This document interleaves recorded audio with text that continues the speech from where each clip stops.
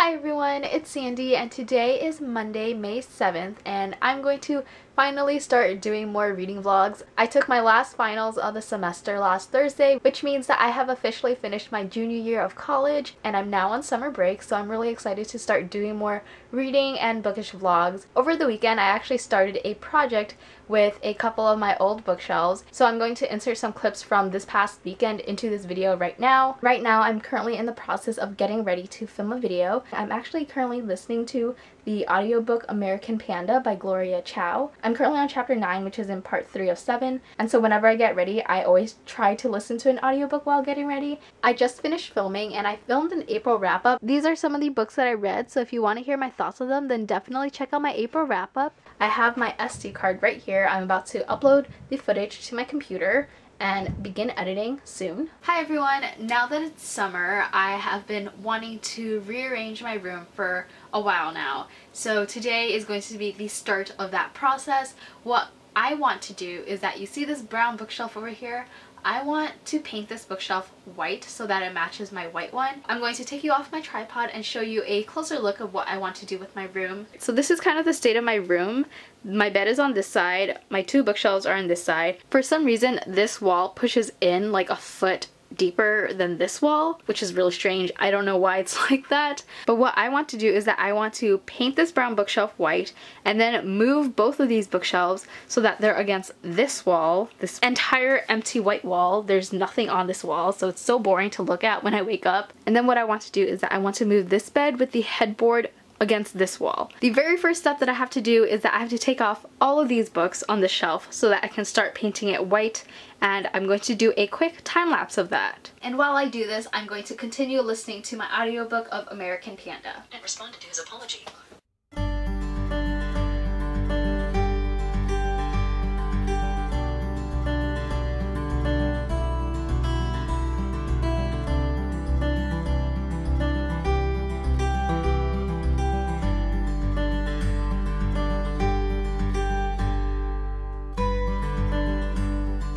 Currently all of my books are on this side of the room and some on my bed, but this bookshelf is completely empty. So what I'm going to do is I'm going to start taking this off. It's like removable, and start painting these shelves white. And I need to figure out how to move this bookshelf so that I can paint the sides white.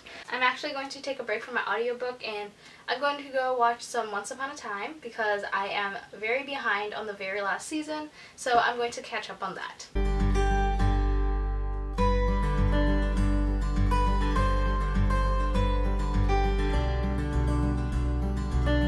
So it's a lot later now, it's about 6 p.m. and I've been working on painting my bookshelves for definitely a few hours. I spent a long time doing it and I'm not even done with the first shelf. So painting this bookshelf has been a complete mess. First off, I don't know why this is happening, but every time I'm painting over something, all these like little tiny holes, I don't know why this is happening. I'm definitely putting more than one coat, but this still happens.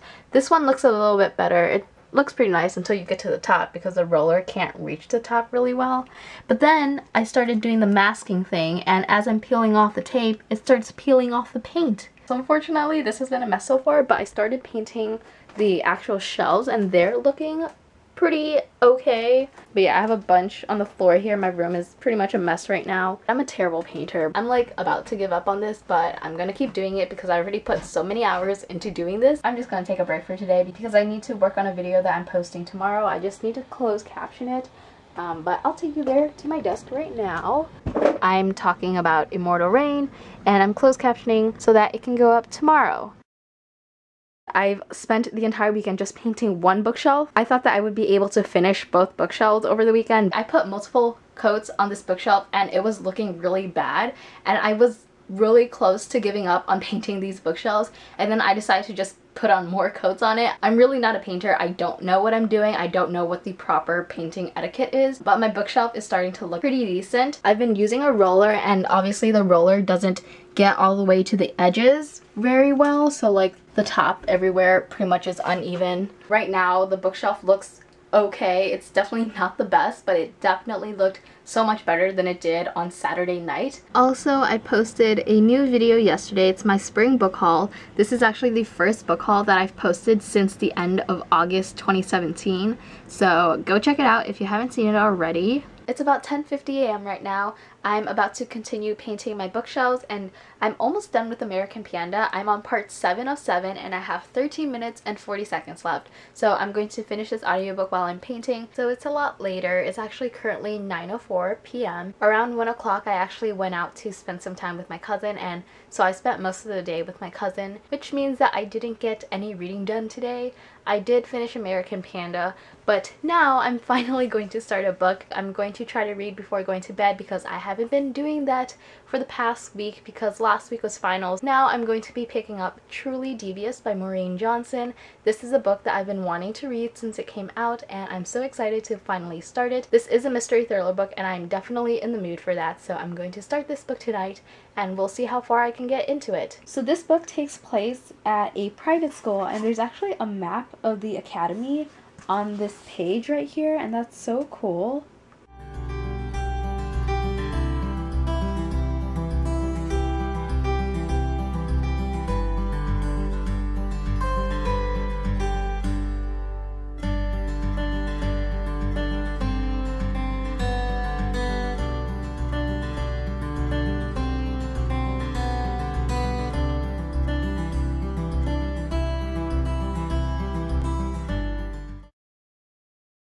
Hi everyone, it is the next day, so it is Tuesday, May 8th. I'm actually going to work today. I'm working from 10 a.m. to 4 p.m.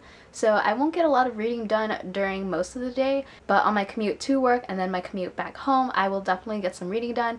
I honestly did not get a lot of reading done last night. I read like 14 pages of Truly Devious and then I gave up and started watching YouTube videos and going on Twitter. Not my proudest moments, but I am ready to finally begin doing more reading. This weekend I just didn't feel like reading very much because I was just done with school and there was TV shows that I wanted to catch up, booktube videos that I wanted to catch up on, and I also had a lot of editing to do for videos because prior to the video that I posted on Sunday, I haven't posted in 2 weeks. Now that the semester is over, I'm trying to plan out videos that I want to film throughout the summer. So it's now many hours later and it's currently 6:40 p.m. I pretty much just got home. I still have a lot of things to do before I start reading again, but just to give a quick update about where I'm at with Truly Devious, I'm currently 100 pages into the book. I'm not as far as I want it to be, but I definitely will be doing some reading before I go to bed tonight. But for now, I'm going to try to do a quick workout because I have not worked out in a long time. So I'm attempting to put it in the shelf and this is happening. The paint is peeling off and I hate myself right now.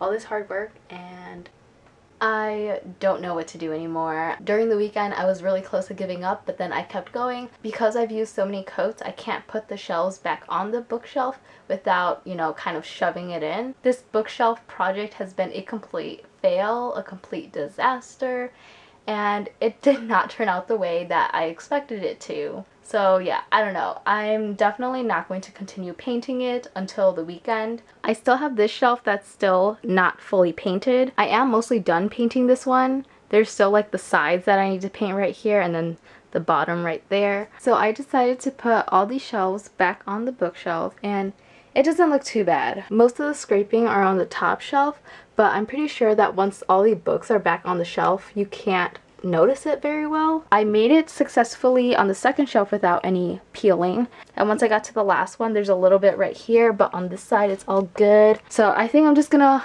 leave the shelf as it is. I might try to do some touch up right here. From a distance it doesn't look that bad, so I think I am going to go ahead and continue painting my second shelf white. I just won't get to it till this weekend. It's about 9:47 right now and I'm going to continue reading Truly Devious before I go to bed. Hi everyone, it is now the next day. I'm waiting at the bus stop to head to work. I work at 10 a.m. and it's currently about 9:05 a.m. I only read like 30 pages last night, so I didn't get through a lot in the book, but I definitely plan on reading while I'm commuting to work.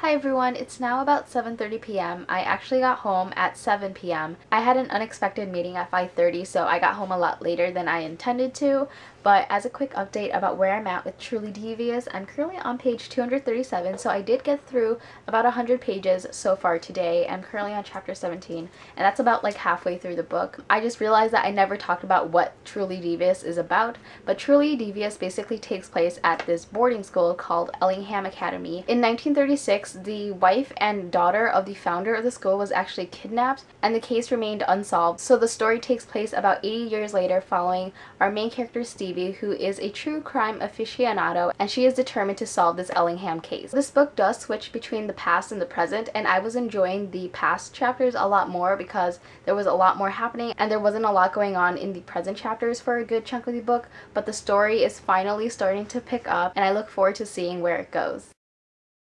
It is now Thursday morning. I'm going to be leaving my house in about 20-30 minutes because I do have to work today as well, but I don't have plans after work. I plan on just going straight home. I get off work at 4, so I should be home around 5 p.m. I didn't update you all before I went to bed, but I've read about 50 pages last night. I'm currently on page 290, which is chapter 21. That's pretty much it. I don't really have anything new to add about my thoughts on this book, and I haven't started a new audiobook yet. I usually switch between listening to an audiobook and reading a physical book, and since I finished American Panda, I just haven't had the time to look for a new audiobook, so I'm going to try to do that before I head to work. So I think I'm going to pick up Ramona Blue by Julie Murphy. I don't really remember what it's about. I'm going to borrow that and listen to it later today. It's currently 5:20 p.m. I got home like 5 minutes ago, and I'm immediately in my dad's car because I'm going to be going somewhere. I was originally going to go see a movie with my friend on either Friday or Saturday night, but she texted me earlier today saying that she would rather go tonight, so that's what I'm doing. But as an update about Truly Devious, I actually finished the book on the bus home. I finished the book like 10 minutes ago, so I'm still processing everything that happened at the end. Overall, I did enjoy it. I think I would rate it a 4 out of 5 stars, and I definitely look forward to reading the next book because this is not a standalone. I don't know how many books are going to be in the series, but I definitely look forward to reading the next one. Hey everyone, it is now Friday and it's currently about 4:10 p.m. I pretty much just got home. I recently got a second job, and so today was the start of training for that job. So I left my house around 8 a.m. and I just got back. Last night I didn't give an update. Originally, me and my friend were going to go see a movie because we both got the movie pass, but we didn't realize that the theater we went to doesn't do e-ticketing, and we are still waiting for our actual movie pass to come in the mail. So unfortunately, the movie plans fell through and we didn't go see a movie. So instead, my friend and I went to this sushi buffet and we ate a lot of sushi. Yeah, that was pretty much it. I didn't do any reading later that night. So after my training today, I actually made a pit stop by the library and I checked out a few books. I originally went to the library because I had a few holds come in. Two of the holds I'm not going to show because I'm saving it for a video. So in total I checked out 5 books, but I'm going to show 3 of the books that I got. The first one is Leah on the Offbeat by Becky Albertalli. This book came in at a perfect timing because I just finished Truly Devious, so I'm going to be picking up this book next. And I also picked up Your Welcome Universe by Whitney Gardner. I really don't know much about this book other than it follows a girl who's deaf and it has to do with graffiti art. And then the last book that I got is Since You Asked by Maureen Gu. Maureen Gu is actually the author of I Believe in a Thing Called Love, which I read around the time that it came out last year and I loved it.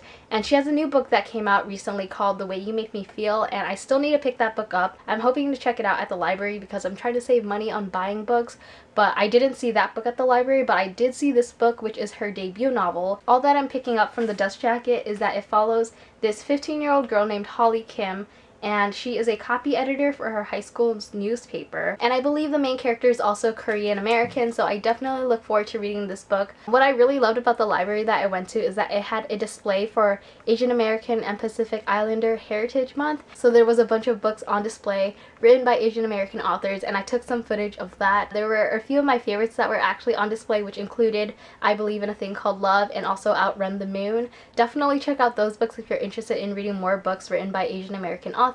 What I'm going to do now is that I'm going to try to finish editing my April wrap-up and start editing a lot more of the vlog footage that I've had recently. It is now Saturday and it's 4:23 p.m. I got home from work about 25 minutes ago and I immediately put on my pajamas and laid in bed because I'm tired. I still need to finish painting this bookshelf over here, but I'm feeling really tired and I don't want to do anything but lay in bed. I didn't give an update last night because I didn't do any reading last night. However, I did start an audiobook yesterday that I didn't talk about.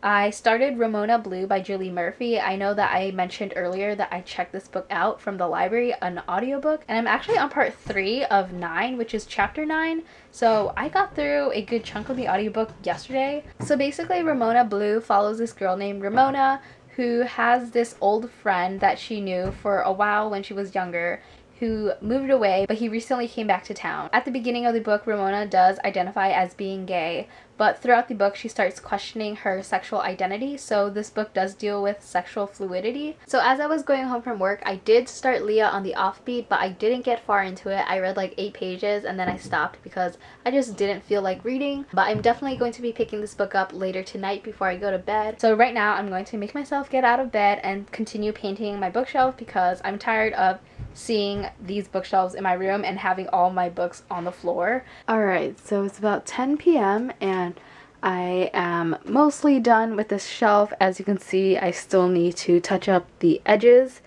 of the entire thing because the roller doesn't go all the way there. I definitely think I need to do like an extra coat on the background, but the actual like shelf right here I think is fine, and I still need to remove the tape and paint this part on both sides. I'm going to take a break from painting my shelves, and now it's time to read Leah on the Offbeat. So I'm currently on page 47 of Leah on the Offbeat, and Leah said that she ships Inej and Nina, which I don't ship, but the fact that it's a Six of Crows reference makes me really happy. And she also said that she ships Percabeth, which I definitely ship. I just love seeing all the moments of Simon and his boyfriend, and the reason why I'm saying boyfriend and not the name of the boyfriend is because it would be a spoiler for Simon versus the Homo sapiens agenda, which if you have not read, please go read because it's a great book. Seeing them together makes me so happy and it's just so cute. And there's also Hamilton references, which is another amazing bonus. It is now Sunday and I woke up around 8:30 a.m. and it's now about 9:50 a.m. I had breakfast, I watched a few booktube videos. I actually received a package yesterday and I didn't open it, so I'm going to open it now in the vlog. I got this big box in the mail from Source Books and I have no idea what's in it. I'm going to take these scissors and cut this part open. Oh, okay, you reach it from the sides, and, oh wait, no, this is upside down. Let me flip it over. There you go. Oh, I know what it is. It says 2 queens will rise, 1 of blood and 1 of light. Which queen are you? So, oh my gosh, I've never received a package like this in the mail before, and this is so exciting. So this entire package is for the book Furyborn by Claire Legrand, and this is the first book in the Imperium trilogy. And this is a bookmark right here. It's so cool. I loved the gold foil right here. Ooh, okay, so there's like a step to open this, so that's exciting. Step 1, open the confetti popper to reveal if you are a blood queen or a sun queen. So this is something that I want to do sitting down, so I'm going to switch cameras and set up a tripod so that I can open this package. Alright, so I set up my tripod, I'm sitting down, and also I switched into a different shirt because I was originally wearing a shirt from a university and it said the name of my university and I wanted to try to hide that, so I switched into a different shirt. But let's get into the unboxing. So the first thing that I saw that I showed earlier in the vlog clip is this bookmark that said Furyborn on it. On the back of this bookmark it's actually blurred by Laini Taylor, Melissa Albert, Roshni Chokshi, and Sarah Rash, and then on the front it's blurred by Kandar Blake. Step 1 is to open the confetti popper to reveal if you are a blood queen or a sun queen. So let me find the confetti popper.